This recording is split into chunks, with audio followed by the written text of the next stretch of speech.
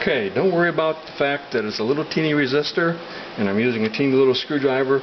I just want to demonstrate how this will work. You can see the fan is blowing at full speed now, and by changing the resistance in the resistor,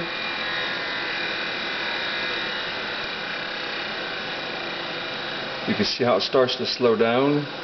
Hopefully you can hear it.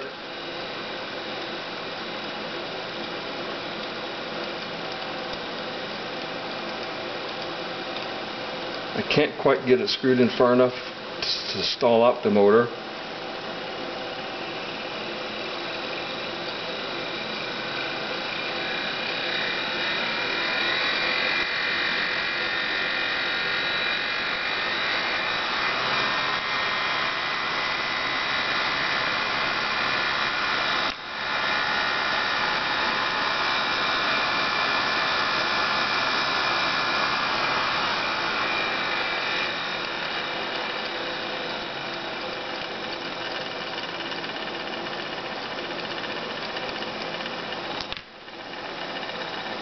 They may need a different resistance. This is set at 50 ohm, and maybe, I don't know if I need to go up or down, but I can check and find out.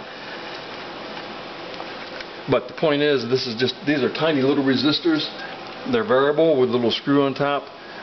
They were cheap, so I wanted to try them out and see what sizes worked.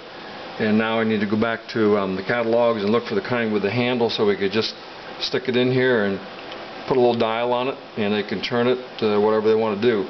So there'll be a battery clips going in. One goes to the one wire of this, except it would be on the big one, and then it comes out and goes to the motor, and the other one goes directly to the battery. Unless we want to put a little switch in here, turn it off and on, but that just adds to the expense when they can just unclip it from the battery.